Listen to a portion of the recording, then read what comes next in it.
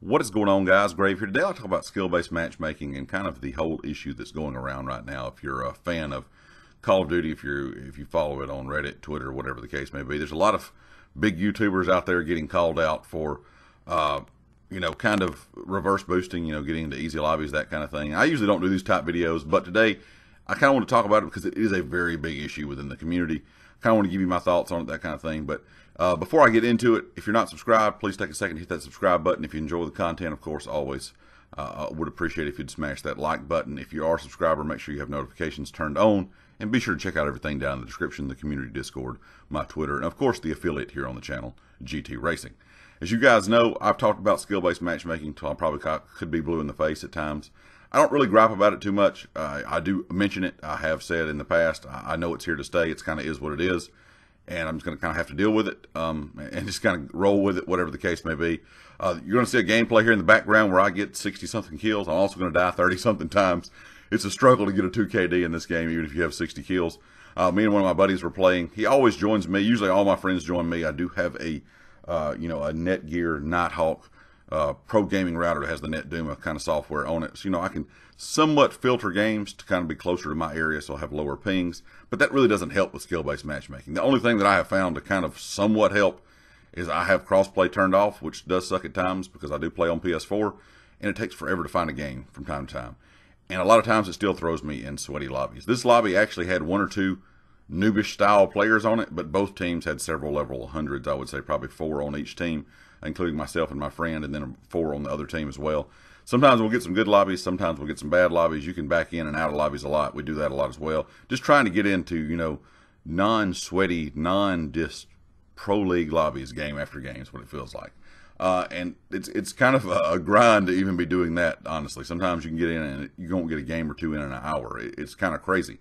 Well, of course, there's been a lot of people out there, over the years that have, accused certain YouTubers of, and I'm not going to call anybody out because I don't care what they do. They do what they do. They're making money here on YouTube. This is their job. They treat it as a business. I'm fine with it. I don't care what they do.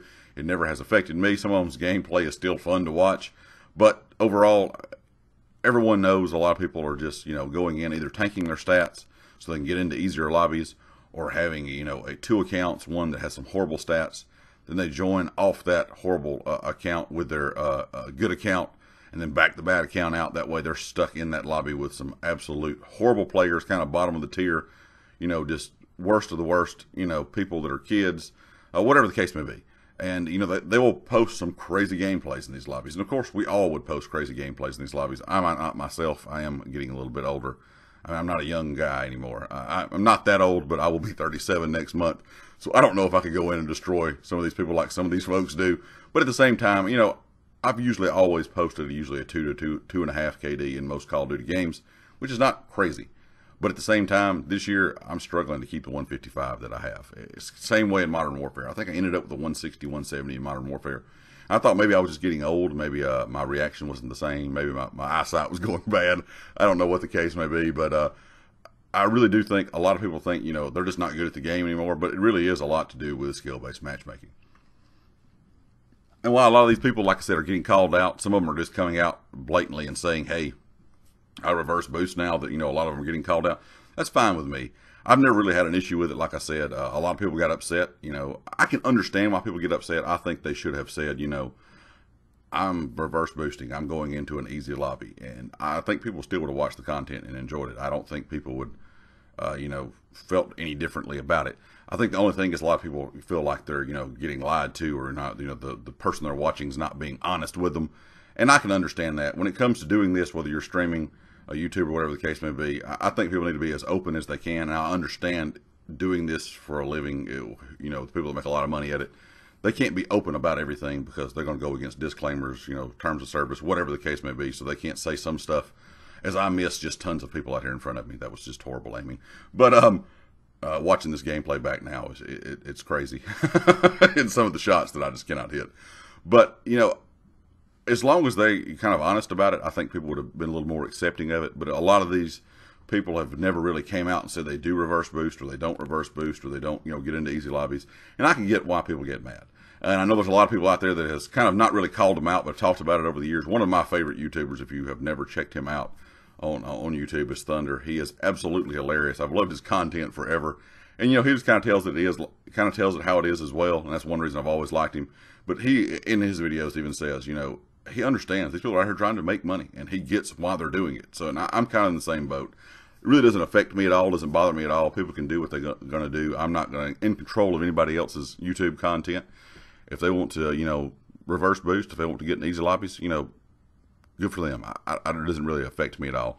Have I ever done it? No. I've thought about it.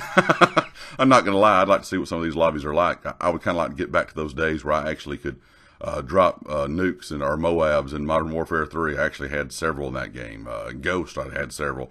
Now, of course, mine weren't running around like a crazy man, cracked out, as the young kids say now, just beaming everybody or whatever the case may be. A lot of mine were pretty slow camping nukes. But, hey, a nuke's a nuke, in my opinion. But, that's kind of how it was when I first started on YouTube. Some of you have probably been around for a long time. Some of you may not have been around as long. I started briefly working on YouTube or doing some uploading back in Black Ops 2, and it was just kind of here and there. I really have not been working as hard as I have on YouTube over the last few years. That's kind of when I started working, a lot at it, I guess is what I'm trying to say. The last 5 or 6 years, I really started grinding it out, trying to upload at least once a day, maybe at least 5 times a week, whatever the case may be. But I did kind of mess around with it back in the day some. So, all the way back to Black Ops 2, I was kind of just hitting at it, a little bit here and there. But overall, then I was kind of worried, if I don't have good gameplay, nobody's going to watch it. Or if I don't have these great games, people are going to get bored. If I camp, people are going to say, I'm a camper.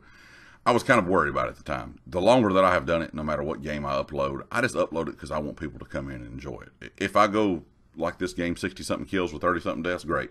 If the next game I upload, I'm dead even, great. I've got to kind of the point where I don't care, because I just want the people to come to the channel to watch the videos, to either be informed about something that I'm talking about, or just to get away from whatever sucks in your everyday life. I understand. I have a family, house, bills, cars. I get it. The world sucks, especially now with everything going on with the pandemic and stuff like that. So I've always just kind of made my channel to be something where people could just come in and enjoy it, So I kind of got out of that mindset of I need this great gameplay. So I guess that's probably the reason that I never really considered, going in and getting easy lobbies and uploading crazy kill games, because just wasn't my thing. But like I said, people that is their thing, I'm perfectly fine with it. It doesn't really bother me at all. I know everybody may not agree with my thoughts on it, but that's kind of just how I feel about it. But like I said, I just want you guys to come in, watch the videos, enjoy them. If you're having a crappy day at work, crappy day at school, crappy day in life, whatever the case may be, if you can come in here, laugh, learn something, enjoy it, get your mind off anything, if it's just something to some sound in the background to get your mind off whatever's going on, that's kind of what I do it for. So I hope you guys do enjoy, kind of my idea of what I like to do here on YouTube. But overall, like I said, I don't mind that, people reverse boost. I don't mind that, that they've been doing it for years. A lot of people are just now kind of calling them out more than they have in the past. But like I said, as long as they're honest with their viewers, I think most viewers are going to be fine with it. I don't really think it's going to affect a lot of people. But I will say some of these lobbies these days are absolutely crazy. We've always had skill-based matchmaking in COD to a point, but the last couple of years, most everyone can start to kind of tell that it has gotten worse and worse as game progresses from game to game.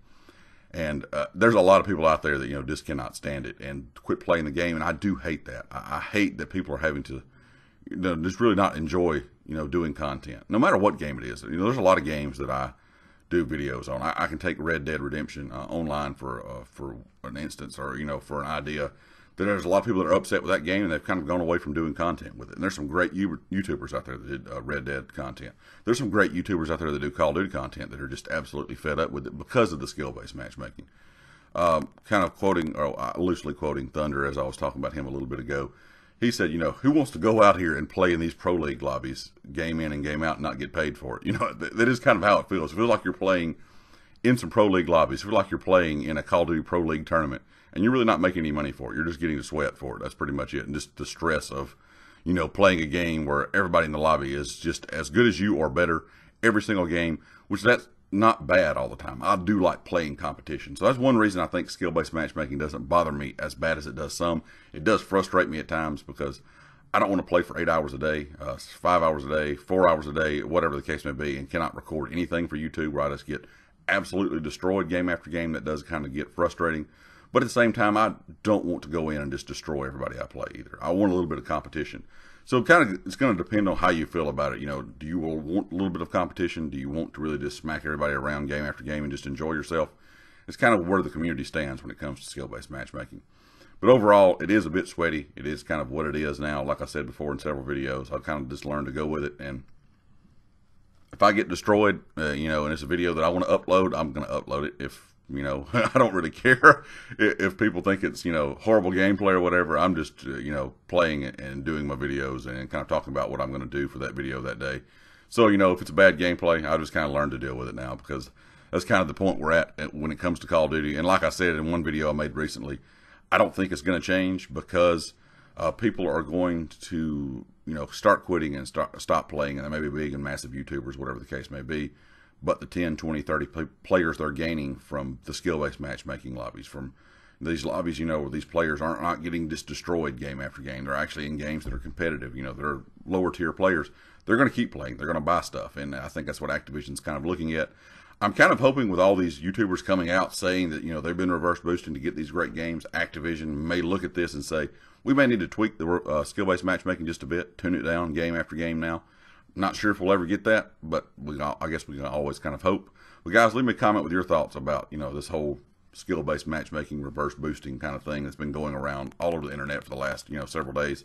Like I said, I really don't mind what people want to do with their channel. They can do what they do. It don't really hurt my feelings at all. It doesn't really affect me at all. You know, I'm just glad that, you know, people are enjoying watching Call of Duty content kind of at the end of the day. Of course, if you like the video, hit the like. If you hadn't subscribed yet, please do so. And be sure, like I said, to check out everything down in the description, the community Discord, my Twitter, and of course the affiliate GT Racing. And I'll catch you all next time. Peace.